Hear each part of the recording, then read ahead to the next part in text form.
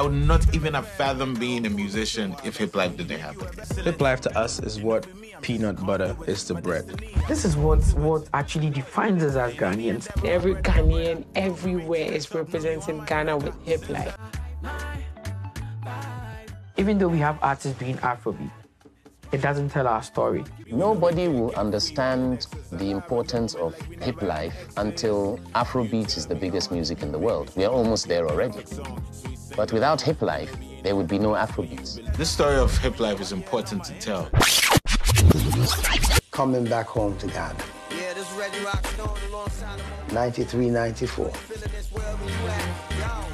When I got off that plane, the smell, the sunshine, the love, right up till we started this movement called Hiplife. It was so easy for Africa to embrace hip-hop.